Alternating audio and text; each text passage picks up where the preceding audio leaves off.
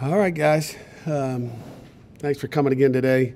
Obviously, I was hoping we would never have a press conference after a loss, but better to have one early in a non-conference game, as I told our kids as we closed the chapter last night and move on to the next one. But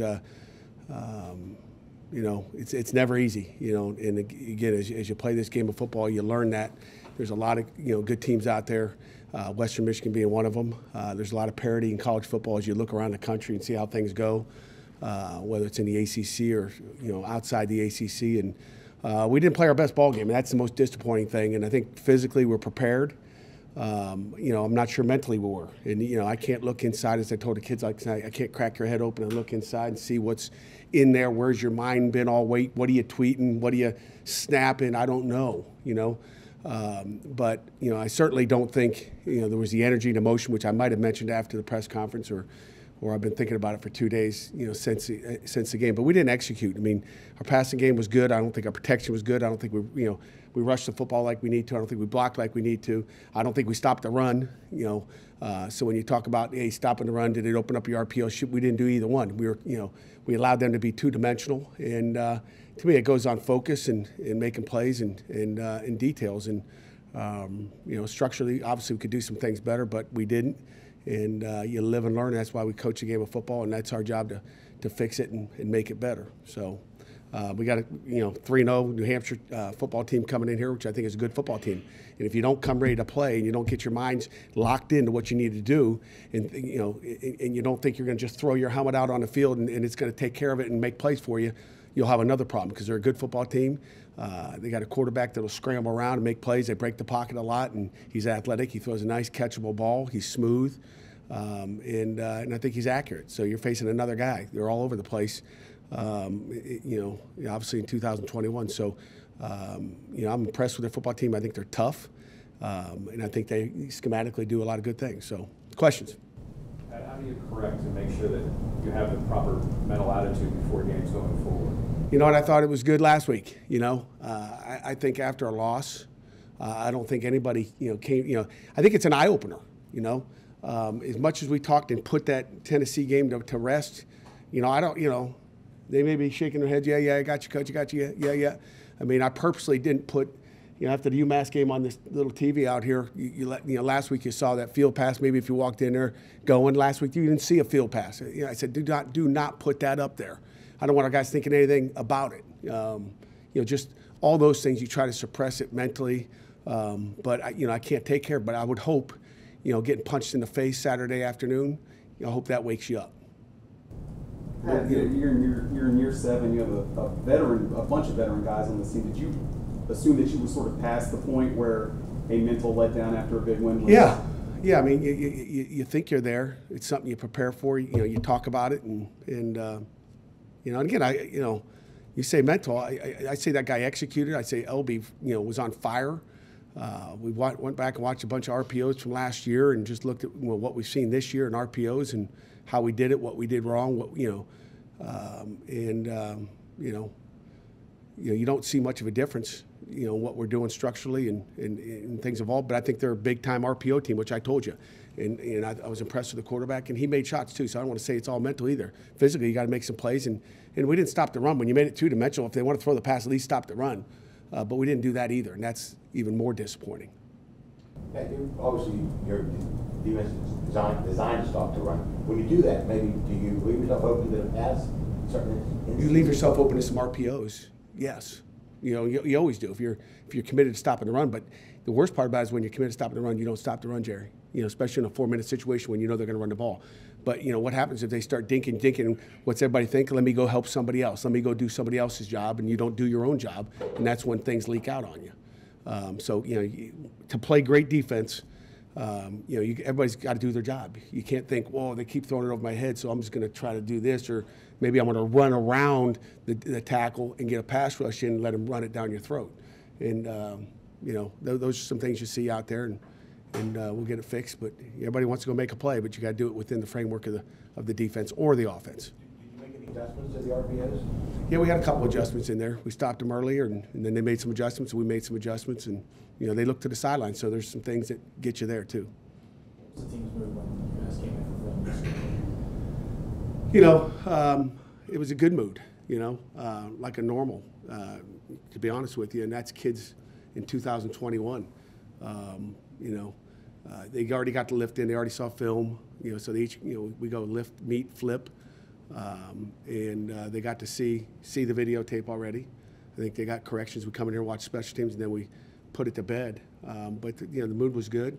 Obviously we're locked in during special teams, because we make all the corrections, whether you're on the punt team or not. We do that all together in here as a team, and then and then close the chapter. But the mood was good. There was no head hanging, and that's what you expect. Did you want the mood to be good?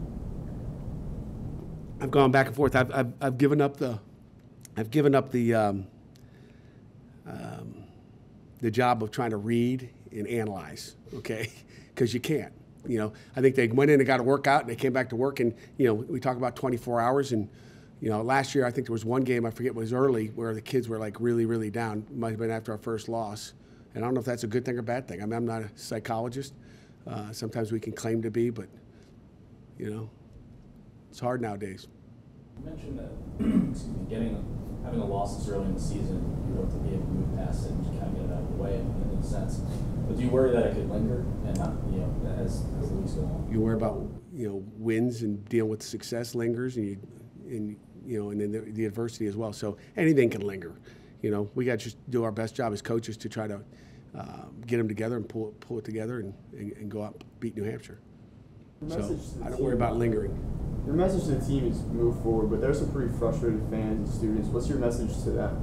I'm worried about the guys in this room, and everybody in here knows what happened, and I can't help the fans. I apologize to them, and try to prevent it from happening again. Pat, when it was 4th and 6 in the fourth quarter, 10 minutes to go, did you think about punting? I thought about it, and I've always said this. I thought about it, and next time maybe I felt like punting, and Whip felt like he had a good call, and again I always kind of go with where if he was like, oh, I don't know, we're punting. If he's like, hey, I got this, then we so you have regrets as coaches. I mean, you look at the score of the game, and we gave up 24 points off of turnovers, 3 real turnovers and 2 turnovers on downs, and that 4th and 6 is one of them where we don't convert on a 4th down, and we want to be a little bit more risky, if you want to say it, times like that, and you trust Kenny Pickett, you trust your wideouts to make plays and get the right depth and do all those things, and sometimes you win, sometimes you lose, and I haven't gone back to look and see what the analyzers say that we go. I know I've got it sitting on my desk, but go back and see what they thought punt or go. But I would imagine any analytics would probably have said you need to go. But and you can listen to analytics, but to me it comes down to a coach's decision. So I don't blame analytics. We got to either execute, or I got to say, hey, we can't execute, so we're going to punt. But I also know that our defense wasn't stopping anybody. We were on the field for 40 minutes. Okay, and when you're on the field for 40 minutes, you like to keep our offense on the field more than just 20 minutes, which is what we were. Do I regret not kicking an onside kick with 3:48 or whatever was in the game? Yeah, I mean, it's a little too early, but if you're never going to get the ball back, you want to kick an onside. But then you give them the ball right there, and then you guys will be asking me on Monday, like, why'd you do that? And again, I saw a little different attitude out of the defensive guys when they went out there. First 2 plays of that 4-minute drive at the end, they were flying around a little bit different, like juice. And I know if we would have got off the field, our offense was going to score, we were going to win the game. But we didn't get that opportunity, unfortunately. Do you feel like your defenders were thinking too much at times? Or because like you talked before about them playing fast, you feel like that was part of the problem? A little bit of thinking, a little bit worried about, what's going on back there? What can I do to help? I think it's a little, I talked to one guy that said I was thinking too much, I should have just played. And that was a guy that shouldn't be thinking at all. Pat, after the game I was talking to Coach Lester, he mentioned he watched a lot of film from the 15 game when he was OC at Syracuse. Right. As a coach, how much of it is it, everybody has a system, you've been a very successful defensive coach in your career, you have a way that you play. At the same time, how do you weigh that against, well, man, I don't want to be so predictable that guys can look at my tape from 6 years ago to figure out what we're going to do? Well, and they're the same way. They did the same stuff too. So we went back, I think I mentioned it to you on Thursday, that we went back and watched them as well. So, I told you his fingerprints are all over the offense, and Tim's a great coach. So it's predictability, and it comes down to making plays and who's who's making the plays and who's not. But we've been running the same defense for I don't know how many years. And after one game, I guess you guys think it's broken, so it can be broken for a Saturday. We'll find out this Saturday. So After the game, so that Owen was out when Cradle came in at center and Wilson. How would you assess those two guys, how they played when they came in, and is Owen going to be available this weekend? Yeah. On the last question, I'm not sure. But Jerry usually asks me that question, so I'm shocked you asked me that, John. But it's your boy. And then, Cradle played okay in there. Obviously, he doesn't get 1,000 reps in there, so it's like having your backup quarterback that gets limited reps in a ball game. So, he had a couple of MAs and some things that we needed to do better. So anytime you lose one of your 5 up there that's starting and playing a lot of reps, you lose your continuity. And then Keldrick came in and did a solid job, gave up some pressures for the plays he was in there. So, we got to get better there as well. But, he's getting some of his first reps. Is there still a possibility for a guy like Gabe Floyd or Gonzalez to play guard? Yes. You've been Sean McDonald for a long time. Can you talk a little bit about your relationship with him and some of the things you've done with him over the years? Yeah, I mean, Sean's a great guy. Again, I don't have this. We worked together one summer, and he was a coach at Columbia, where my dad coached prior to passing away. Just super guy. I've known through the years when he was, at New Hampshire, when I was, coaching at Rhode Island. So he's just a super guy and a tough guy, old school coach that does it the right way. When you corroborated on the $1.5 million house, were you playing at the time? And how did you clean up the mess? Jeez, Jerry, you're crazy. I thought we talked about this already, but I don't know. Back then I was in college. I don't remember the price of the house, but you do. I don't know if you got the address or something and Googled it, but for everybody else that doesn't know, we painted a house together, and a bucket of paint got spilled in the bedroom. We were scrambling to clean up a bucket of paint off the carpet. So we've been through stress together and adversity. So she didn't say it to us, so we were good. Good cleanup. Have more tarps. Did you talk about a wall while you were? No, because it was such a big house. I was not that end. He was over there. Oh. And I know you were working on yak yards with the receivers coming into the season and avoiding tackles. To that point, if you and Jared Wayne had it, how much has he come in that regard? Jared's done an unbelievable job, and they really all have. Ironically, that one drill I throw bags at him, I got 7 guys last week between running backs, tight ends and receivers. They weren't happy with me knocking them out. We've made some strides there, and I don't know if that had anything to do with it, but our guys are running through tackles and making plays and getting those extra yards.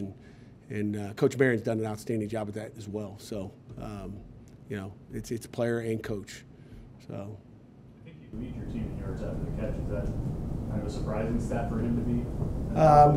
Not really. I mean, it doesn't surprise me at all. I mean, it's kind of he's a football player, and he's big, he's strong, and again, it all depends on what catches you're getting. He's catching balls over the middle, he's able to get vertical. Sometimes if you're running out routes or something like that, you're too close to the sideline to get more yak. But Jared, we've been happy with Jared, Tayseer, and obviously Jordan Addison. He's only got 1 carry. Is that a rotation thing, a game script thing? It comes down to just we got to get him more carries, and he will get more carries. He'll get more carries this weekend. We'll set it up. I'll make sure it happens. But I got a lot of faith in Izzy, and he's going to get more carries this weekend for sure. But it just kind of as the game went and and how it was going, just kind of what you felt. Is this the best passing game you've had here at Pitt? I don't know. You guys could go back and look at the stats. I don't know. But What's your eye test? My eye test tells you the receivers are pretty good and Kenny Pickett's pretty good. I want to run the ball better. Ted, you guys have been searching for that solution of the run game for a while now. I mean, it's Still at some point searching. you can only scheme so much. How much of it is just about the 5 guys up front beating the guy in front? This past week and normal times, I'd say it's the guys up front last week. I mean, we didn't get a hat on hat, which is what I talked with the offense. Just like we got to get our hats on somebody and let the tailbacks have a chance.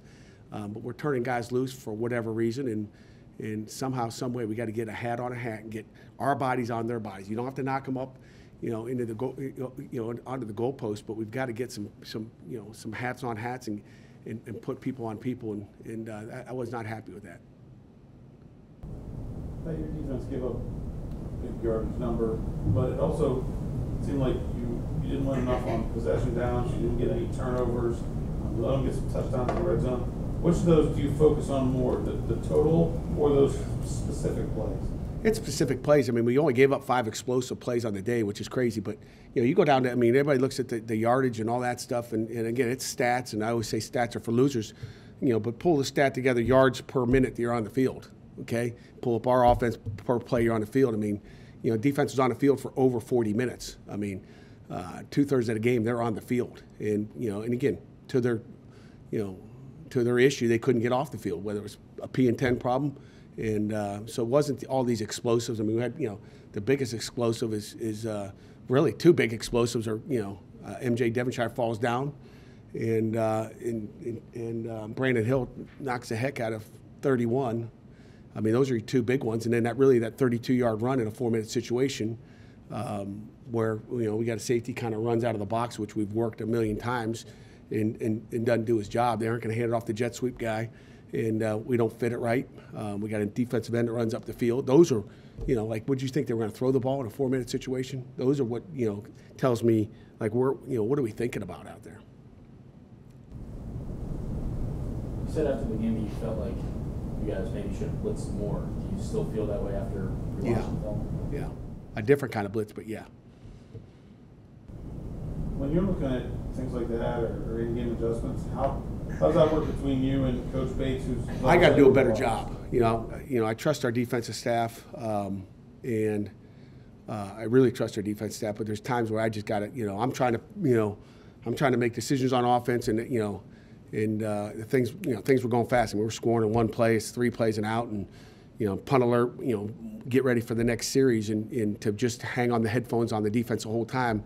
It's tough, but I'm going to have to get over there a little bit more just to see what's going on. And we didn't make in-game adjustments like I'd like to and I'm used to. And as I watch the video, I told our defense staff, as I watch the video, from the video session, as I watched on Saturday night and Sunday morning, I'm looking at it going, if I just saw that from the box, I know what I'm doing. And we didn't do that. And I got to put it on me because ultimately I got to get it done somehow, some way. Over the weekend, I thought about might be the head coach sitting up at the damn box this week.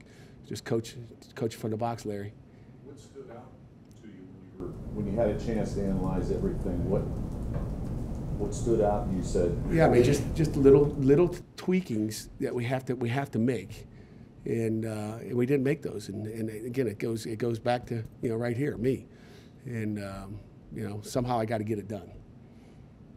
So. Coach from the box, you had to come down and field in the 4th quarter, right? Yeah, well, I thought about that too, Jerry. There was no question about it. No doubt about it. I can see a lot up there. Do we have anything final? It's hard to see on the field. Pat, you've got a large discrepancy because of the eligibility thing with the extra year between. Trey's like almost as old as some of us, right? And you still got freshmen in there. How do you make sure that you avoid like the old guys sticking with the old guys and the young guys, there's clicks that involve. How do you make sure when you've got such a discrepancy that the team stays together? And then I guess, have you seen mentorship opportunities maybe pop up that wouldn't have otherwise because you have, a 24-year-old, a 23-year-old, and 18? Each room takes care of itself, and then the offense and the defense gel together. And I think we got to, I'm not worried about that at all. Our kids are, they're tight and have fun together. And obviously there's guys in the back of the room, the freshmen, the puppies that want to play more. And, hey, how about me? And, I can put it on tape. I can show you why. Just come ask me why. But we've got an eagle in each room. We got a leadership council guy in each room that kind of is in charge of making sure everything sticks together. We try to mentor those young guys. It's a big brother, whether it's Jordan Addison with Jalen Bradley. We got guys that are on those guys just to make sure they're doing things the way we do it, and they are with the culture, not against it. Coach, thank you very much. Why would P&10 be a football dummy? Okay, P&10 is the first play of possession. So P&10 is just like a 1st and 10, but it's the first play of the possession. And there's different things offenses do on P&10s as opposed to they gain a 1st down, and then that's a 1st and 10. Good question, Jerry. I like that. Now